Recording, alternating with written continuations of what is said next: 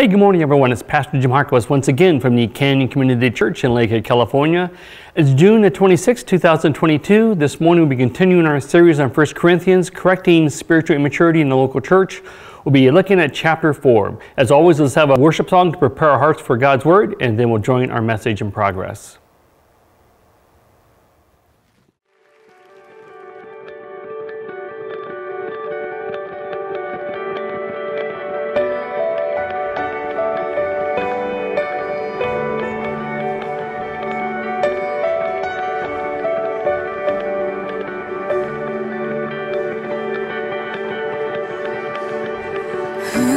Commands all the hosts of heaven.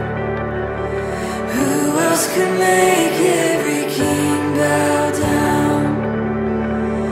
Who else could whisper and darkness trembles? Only a holy God. What are the beauty demands such praises? The splendor outshines the sun. What are the majesty rules with justice? Only a holy God. Come and behold Him, the one and the only. Cry.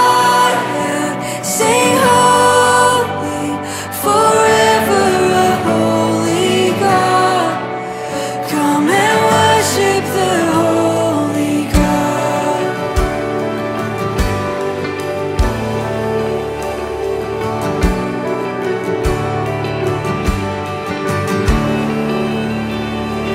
What of the glory consumes like fire? What of the power can raise the dead? And what of the name remains undefeated? Only a holy God. Come and behold Him, the one and the only.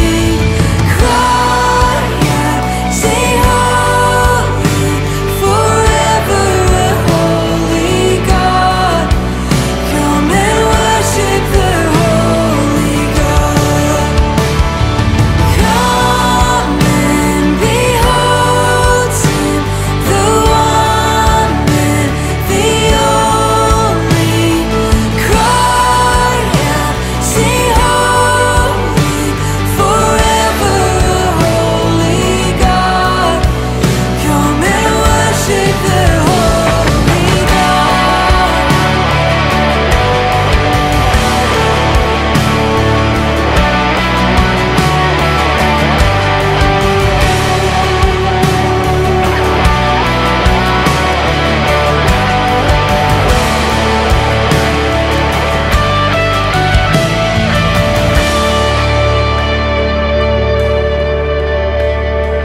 Who else could rescue me from my failing? Who else would offer His only Son? And who else invites me to call Him Father? Only a holy God. Only my holy God. Come and behold Him, the one and the only. Cry out, sing holy, forever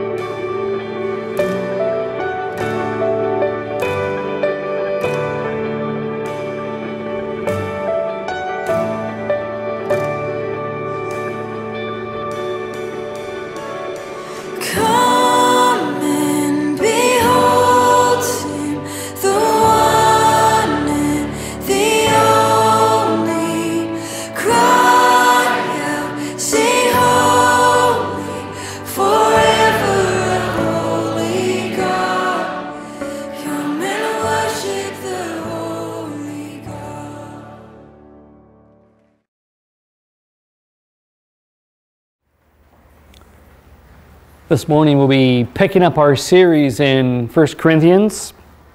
And the theme of this great book of the Bible, the New Testament, is correcting spiritual immaturity in the local church. This letter is an amazing letter. It's written to an amazing situation. This letter is corrective.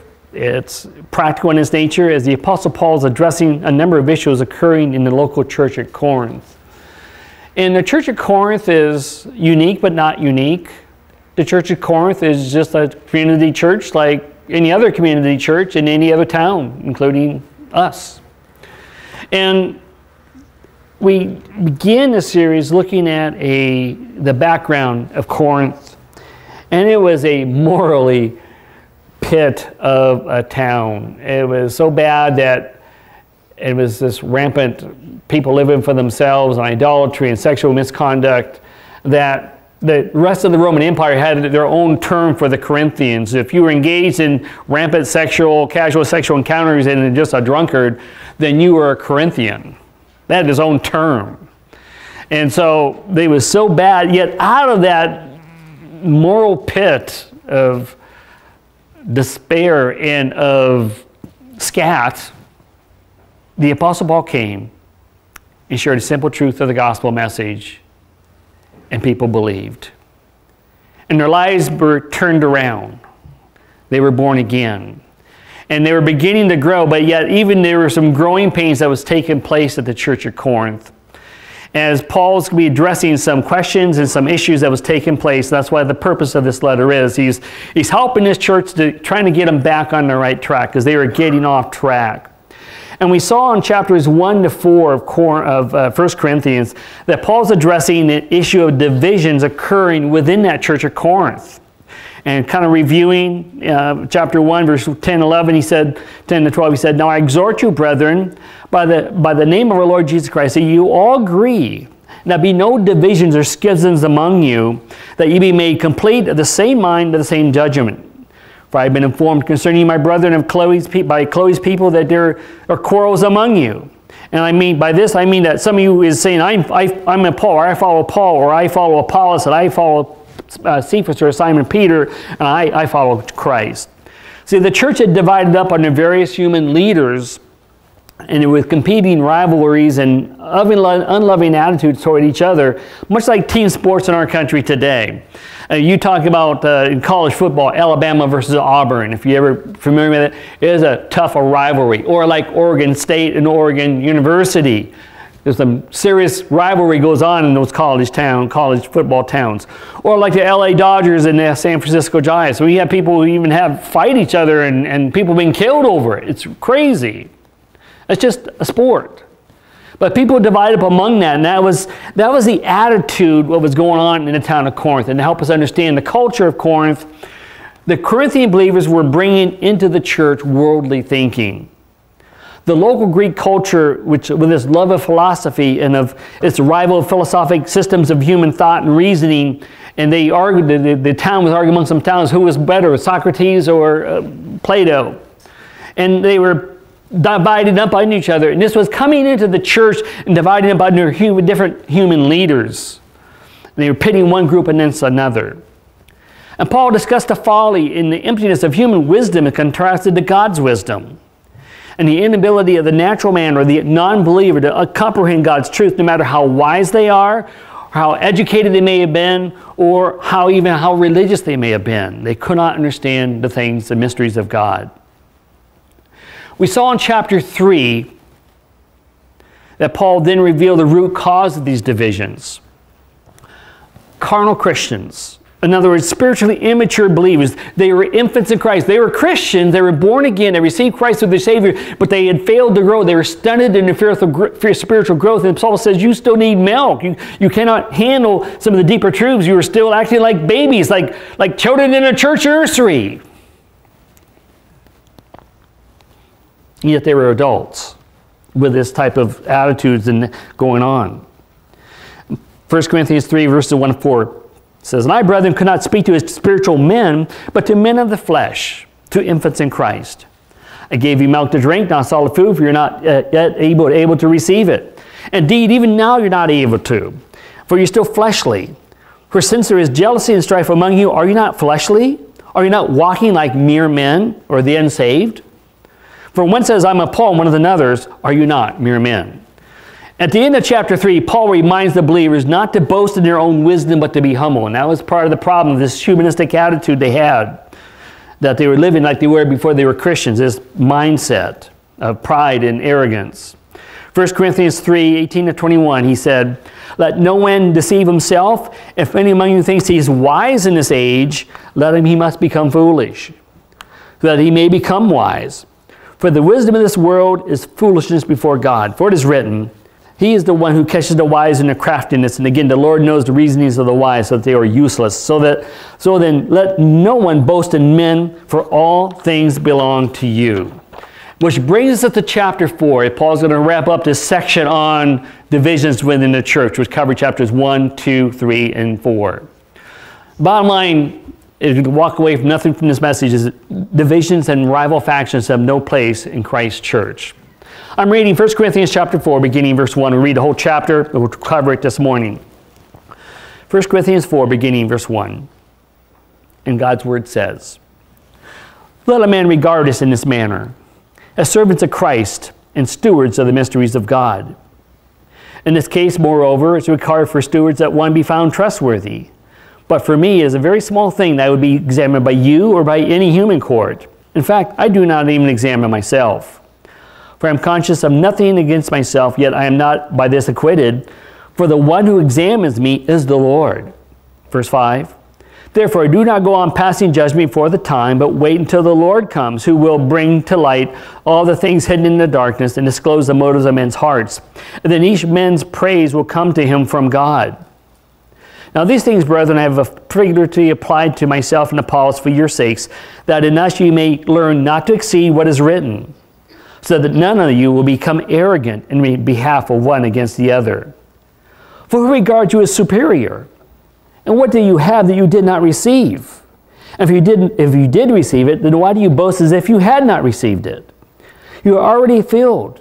You've already become rich. You've already become kings without us. And indeed, I wish you were become kings that we might also reign with you.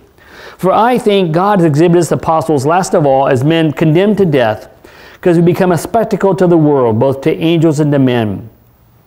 We are fools for Christ's sake, but you are prudent or wise in Christ. We are weak, but you are strong. You are distinguished, but we are without honor. Till this present hour we are both hungry and thirsty, both poorly clothed and roughly treated, and are homeless. And we toil working with our own hands. Even when we are reviled, we bless. And we are persecuted, we endure. When we are slandered, we try to conciliate. We try to become the scums of the earth, the dregs of all things, even to now. I do not write these things to shame you, but to admonish you as my beloved children. For if you have countless tutors in Christ, yet you would not have many fathers. For in Christ Jesus I became your father through the gospel. Therefore I exhort you to be imitators of me. For this reason I have sent you Timothy, as my beloved and faithful child in the Lord. And he will remind you of my ways which are in Christ, just as I teach everywhere in every church. Now some have become arrogant, as though if I were not coming to you. But I will come to you soon. If the Lord wills, I will find out, not the words of those who are arrogant, but their power. For the kingdom of God does not consist of words, but in power. What do you desire? Shall I come to you with a rod, or with love and a spirit and gentleness? May God bless his word this morning. All I can say is, wow. He is ramping things up. We're going back to chapter 4. He said, let us regard us in this manner as servants of Christ. And Paul uses an interesting word. Normally we see the word servant, we think of the word doulos, but here's a different word picture he uses. And the word is that of a huperetas, derivative of two words, means to be under oarsman. That would have been a subordinate of a minister or officer or servant. And it's about an under rower creates the picture of a galley ship. Now, there are different types of sailing ships in that. They had ships with sails, but a galley ship was one that was powered by oarsmen. And what they were doing, they were rowed by slaves who were chained to the benches and rowing, pulling oars in synchronization to a drumbeat of a supervisor. Paul saying that he nor Apollos or Cephas are not church bosses or church rulers, but they're galley slaves. They're servants of God working together in sync, we're a common cause under one leader who is Jesus Christ. That's an amazing thing to see. Now, to the Corinthians, that was a very common word picture because it was, remember, Corinth was a seaport city, and there was a lot of galley ships coming and going. Was fully understand what he was saying. But if you remember the movie Ben-Hur, remember that old movie? It had the galley slaves and the rowers, the same concept. Folks, there's no church bosses today, despite what some might like to think.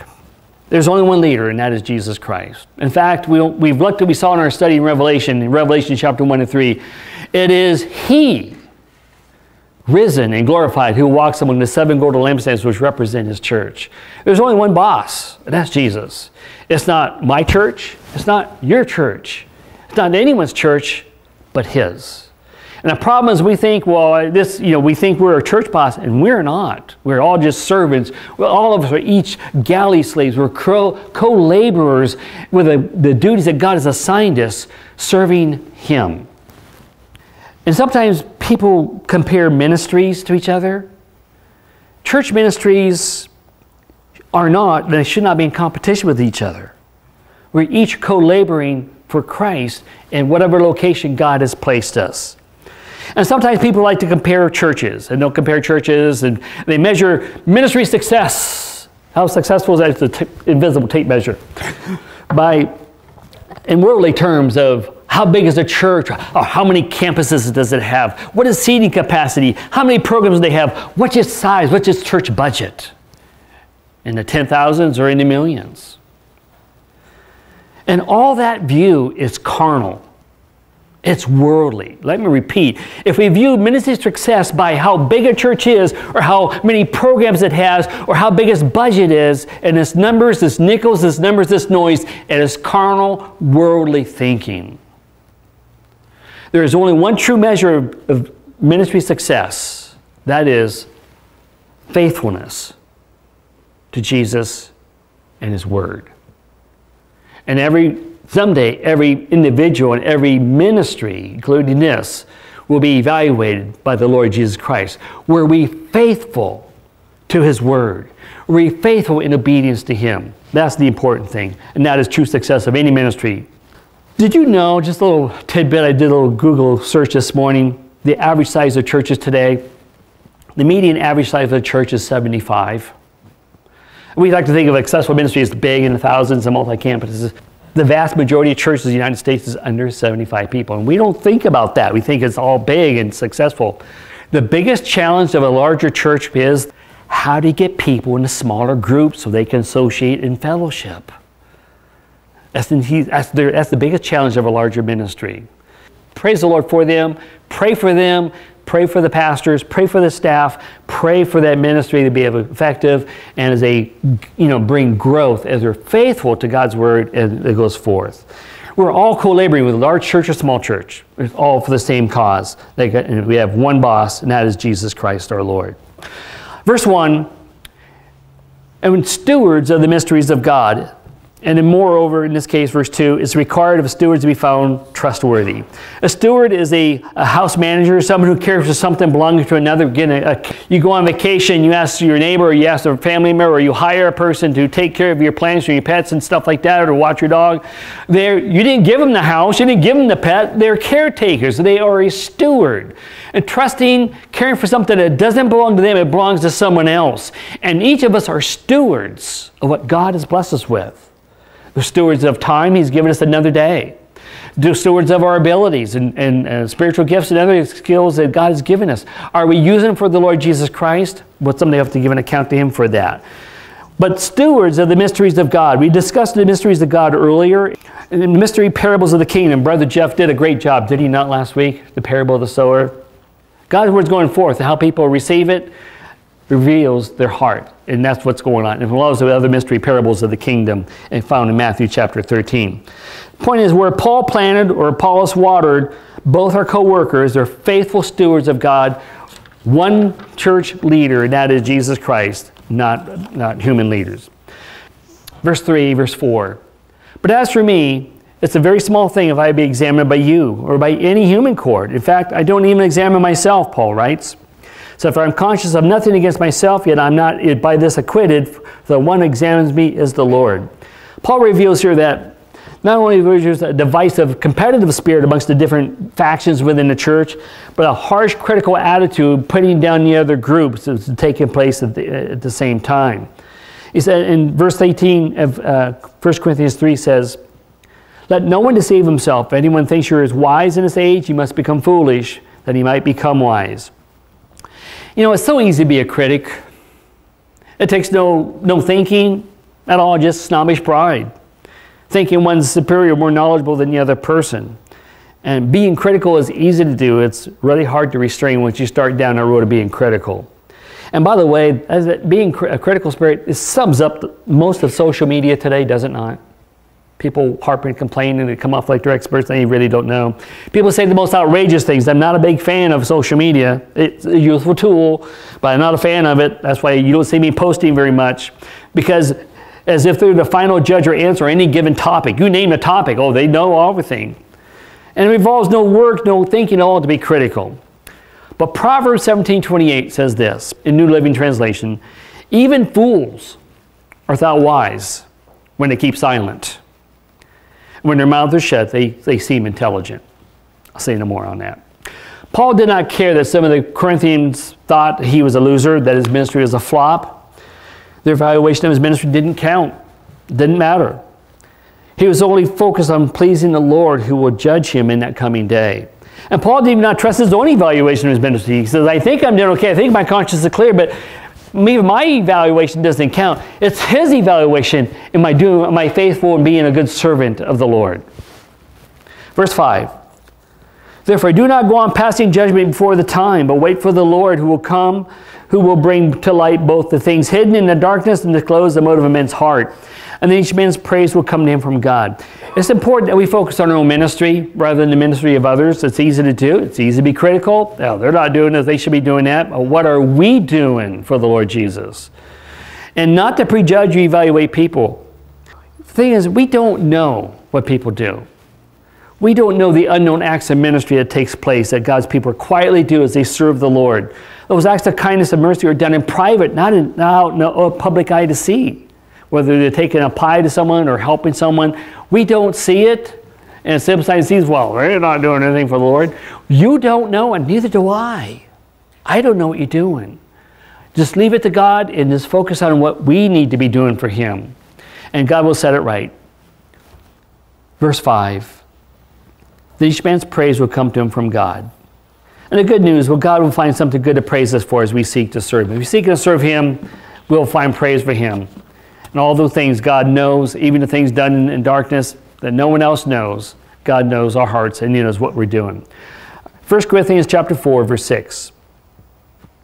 "Now these things, brethren, I have frequently applied to myself and Apollos for your sakes, that you may learn not to exceed what is written, so that no one of you will become arrogant on behalf of one against the other." Again, that attitude of arrogance toward that. That we learn not to exceed what is written. And it's interesting that what's he talking about? What's written? He's talking about the graphe. The word graphe there, that written. He's talking about the written scripture, this book. Folks, we need to understand that we don't go beyond what this book says. And everything we think, everything we say, everything we do, even our experiences, must be subordinate to the authority of God's written word. If we're doing something that the Scripture doesn't condone, it doesn't say, then we need to be back and evaluate it. What are we doing? And what motivation are we doing it? And we're going to find that the Corinthian church was really messing up in a number of things. They were ignoring the written graphe of Scripture and going off and down rabbit trails of all sorts. It's going to be, you see later on, we're talking about the abuse of the spiritual gifts. We're talking about sexual immorality in the church and a host of other things, divorce, remarriage, all this stuff. They have forgotten the Scriptures. As a result, that's why Paul is how to write this corrective letter. James chapter 3, verse 13-18 says, "Who among you is wise and understanding? Let him show by his good behavior his deeds in the gentleness of wisdom. But if you have bitter jealousy and selfish ambition in your heart, don't be arrogant and so lie against the truth. This wisdom is not from that which comes down from above, but it's earthly, natural, demonic. And where jealousy and selfish ambition exists, there is disorder in every evil thing. And folks, pause right there. You look at this, the Corinthian believers, some of them were operating in the flesh with worldly wisdom. And you catch that. Jealousy, selfish ambition, disorder, strifes, divisions, and evil things. Verse 17, James 3:17. But the wisdom of God from above is first pure, then peaceable, gentle, reasonable, full of mercy, good fruits, unwavering, without hypocrisy. And the seed whose fruit is righteousness is sown in peace by those who make peace.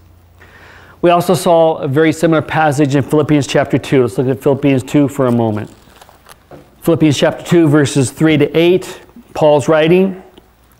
He says, do nothing from selfishness or empty conceit, but with humility of mind regard each other as more important than yourselves. Don't merely look out for your own personal interest, but also for the interest of others. Have this attitude in yourselves, which is in Christ Jesus. Although he existed in the form of God, did not regard equality of God a thing to be grasped, but emptied himself, taking the form of a bondservant, being made in likeness of men. Being found in appearance as a man, he humbled himself by becoming obedient to the point of death, even death on a cross. And finally, Mark chapter 9, verse 35, Jesus said, he called the disciples and said to them, if anyone wants to be first or great, he must be the last and servant of all. We're to have a servant's heart. 1 Corinthians 4, verses 8 to 13. We'll continue in 1 Corinthians 4. He said, you're already filled. You've already become rich. You become kings without us, and indeed I wish you had become kings that we might also reign with you. For I think God exhibited his apostles as last of all, as men condemned to death. We become a spectacle to the world, both to angels and to men. We are fools for Christ's sake, but you are prudent in Christ. You are strong, we are distinguished, but we are without honor. And to this present hour, both hungry and thirsty, both poorly clothed and roughly treated and homeless. And we toil, working with our own hands. When we're reviled, we bless. When we're persecuted, we endure. When we are slandered, we try to conciliate. We become as the scum of the earth, the dregs of all things, even until now. Paul is engaging in what we could call holy sarcasm. And understand what the definition of sarcasm is: the use of irony to mock or convey contempt.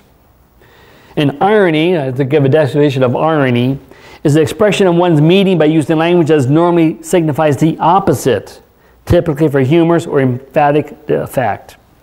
And Paul uses holy sarcasm here, and it's obvious because he's already said they're carnal. He already said they're, look, you're infants in Christ, but you're acting like you're kings. You're acting like you're so wise. He's using sarcasm with this. He said, you're already full, you're already rich, you're already like kings, but we're weak, hungry, and poorly dressed. You're wise, prudent, discerning in all wisdom, but we are fools for Christ. You're strong and socially important. We are the scum of the earth, the lowlifes, the rubes of the world, the dregs of all things. And you guys are acting like you ought to be rewarded and have jurisdiction and reigning with Christ in the millennial kingdom. Yet we, the rest of us, are still suffering for the hardship for the gospel. I don't know about you, but I would say, oh my goodness, ouch, that hurts. I would be hanging my head in shame if I were them. And some were in Corinth. They realized, boy, I've been off on the wrong track and I got puffed up myself. But then there's some who would not respond. They would not take this very well.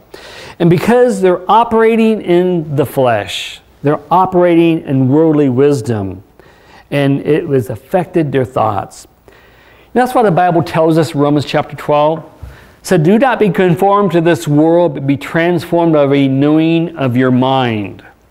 It's easy, it's natural to let the world's philosophy, the world's viewpoint of things impact us and affect us. We start thinking of things in worldly terms, by worldly measurements, and not being transformed by the renewing of our mind.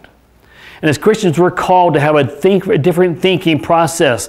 We're called to have the wisdom of God and think like God thinks, not as human men and the unsaved think.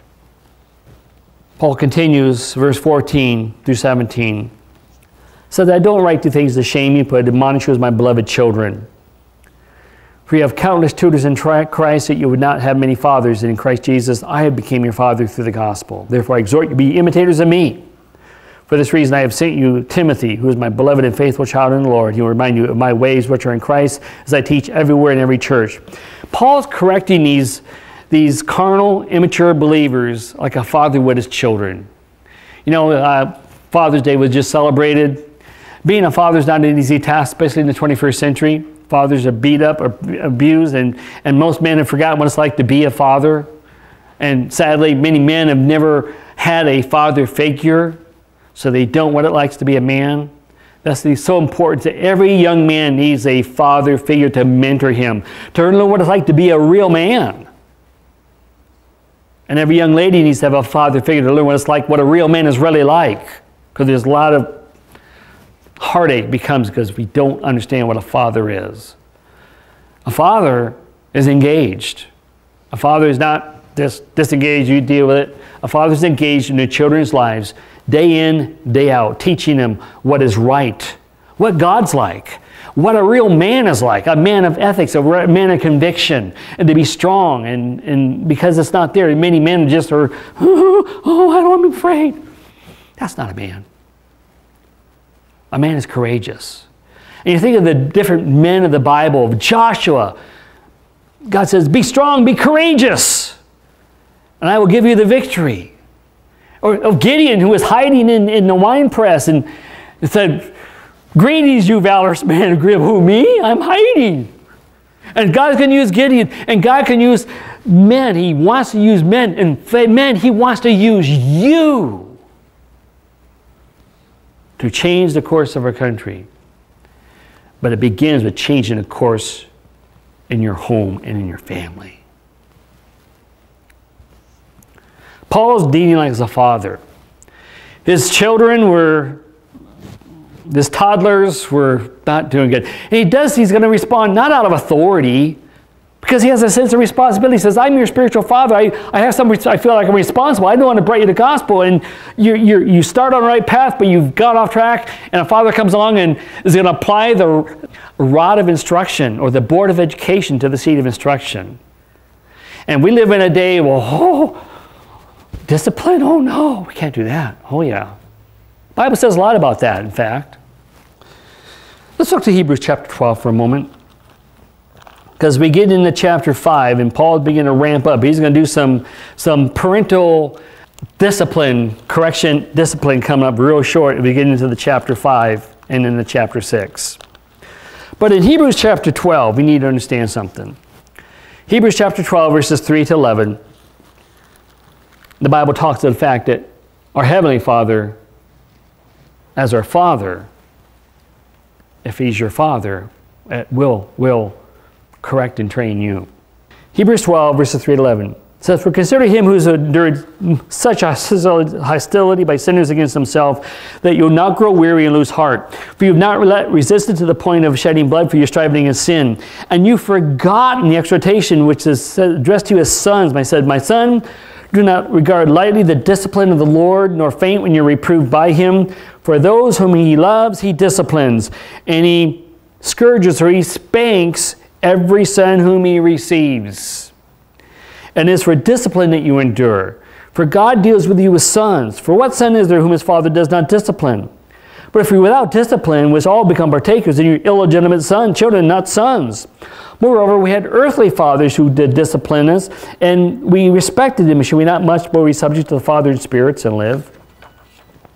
For they discipline us for a short time seems best for them, and he disciplines us for our good, that we may share his holiness. All discipline for the moment seems not to be joyful, but sorrowful. Yet those who have been trained by it, afterwards it yields the peaceful fruit of righteousness. As parents, we all remember the day when we had kids and the little toddler trying to find an outlet. They're going to go stick something in the outlet. And what did you do? Oh, son, have a nice day. He said, don't do that. And of course, being a willful little child like Jimmy Harkabus was, and not you guys, you are just perfect children, right? Boys and girls. I'm going to do it anyhow. I'm going to see what's going to work. And whoomp! Why did my dad spank me? He should have spanked me more, but that's another story for another time. He loved me. He didn't want me to get hurt. And the reality is, we have a Heavenly Father who will at times lovingly discipline us. Now, we talk about discipline, you always think in negative terms, but discipline is always training. The Bible tells us in Proverbs 22:6 says, train a child in the way he should go, and when he is old, he will not depart from it. Now, there's no guarantee. Sometimes children still depart. Didn't Adam and Eve depart? God, best parent ever. But still, there's training. And part of a mother and a father's job, especially the father, is those kids get beyond the toddlers and the 8 and 9 and 10, 11, 12, and on up. That's where the father figure comes so important to have a dad that says, you're not going to do that. Here's why you're not going to do that. Here's why we don't do that. And don't you do it or else. And then you got to be able to follow through on the or else. I'll never forget, I watched a YouTube, great video. This kid was not doing his chores. He played his Xbox. And the dad took his Xbox, took it outside and slammed it on pieces they were. And they go, oh! It was beautiful. Beautiful. Beautiful. The kid thought it was the end of the world. Probably the best thing ever happened to him. And he learned there's such a thing as consequences in life. And many young men and many young women think we can go through life and not do anything, do whatever we want, and there's never a consequence. And sadly, our society is condoning that with no bail. You break a law, you can take whatever you want, and there's no consequences. But eventually, the consequences will catch up, and usually they're catastrophic. I was reading an article where two people wanted to break into a house the other day, and they were shot dead. They never expected that. Home invasion, not a good thing to do. Just saying. Verse 14, understand God is our Father's work in our lives. Both positive training, sometimes corrective as needed. He's not going to let you get away with it if you're his child. If you're not his child, then you belong to someone else and you don't belong to God. But if you belong to God, knowing Jesus is your Savior, trust me, God will get your attention one way or another. He'll get my attention too if I'm messing up. 1 Corinthians 4:18. Now some have become arrogant as though I'm not coming to you. But I will come to you soon if the Lord wills, and I will find out not the words of those who are arrogant, but their power. For the kingdom of God does not consist of words, but in power. And to the smarty pants, there are always those in the church who think they're too big, they're too good, they're too good for their own britches, they're too smart, they're so wise, they're so business-oriented. Paul's planning to come and deal with these characters. And he will, if necessary, get in their grill, get in their face to confront them directly for their carnality and their worldly attitudes. It says, for the kingdom of God does not consist in words, but in power. See, there are spiritual dynamics in play in life, and yes, in the church and beyond.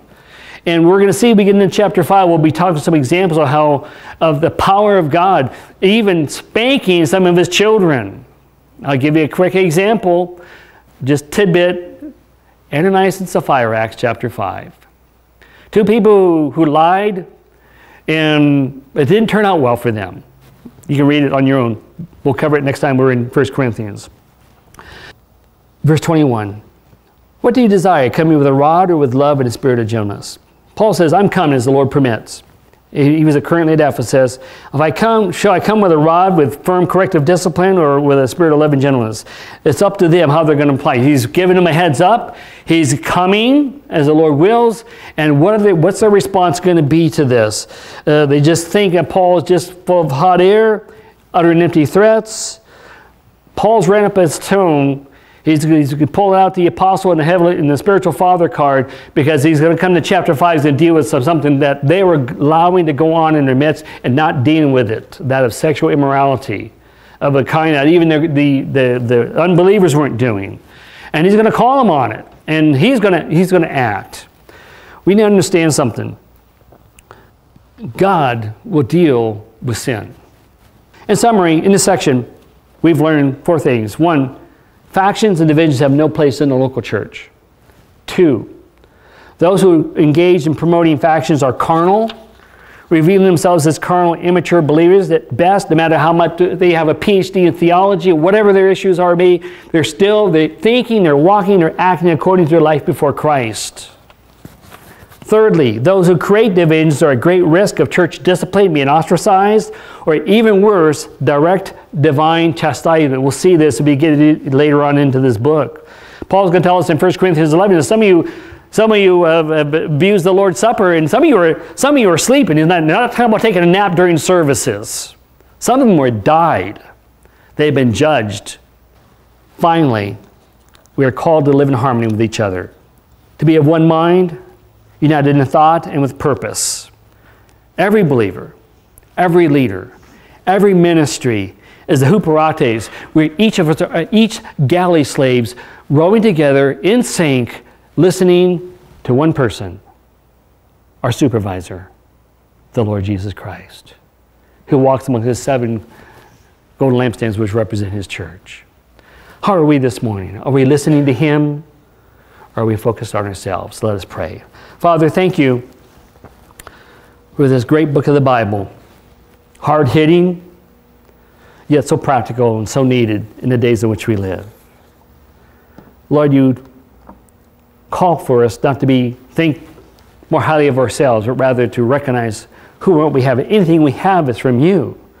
Even the ability to think, to be able to count, is all a gift from you. So there's no place for boasting. No reason to boast other than in boasting in Jesus Christ and what he's done for us. Thank you, Lord. We ask your blessing on our time. May your Holy Spirit bring continued application as we go forth. In Jesus' name, amen. Let us stand. We'll have a song, and then we'll have lunch.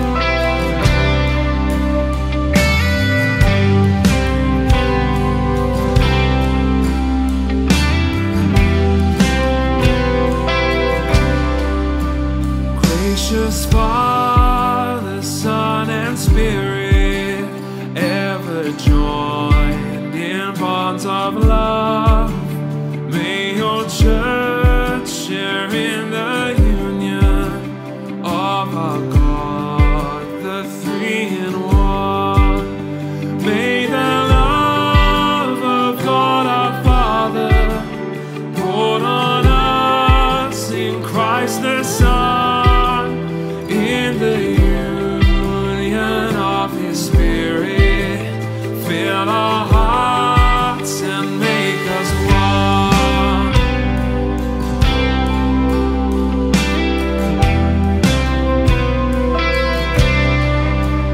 We are one in Christ our Savior. In his death we all have died.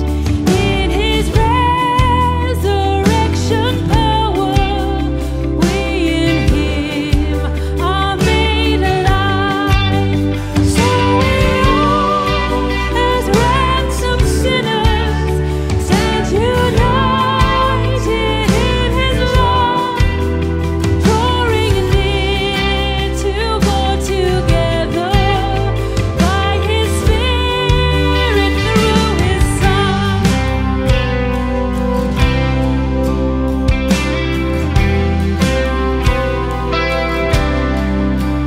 Through his word, our gracious Savior draws us to himself in love, builds us up into a temple where by grace he dwells with us, on foundations of his promise, built on him a cornerstone. May we stand as one forever. May his love in us be shown.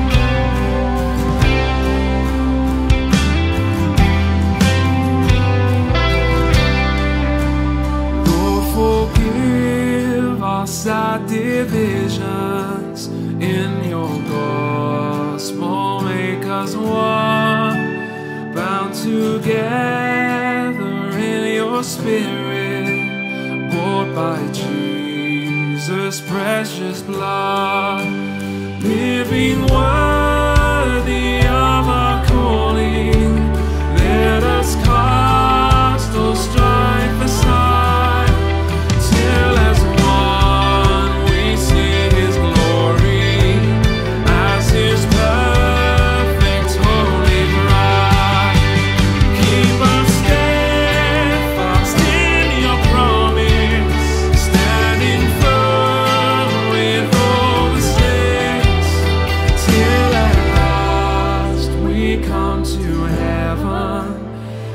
as one.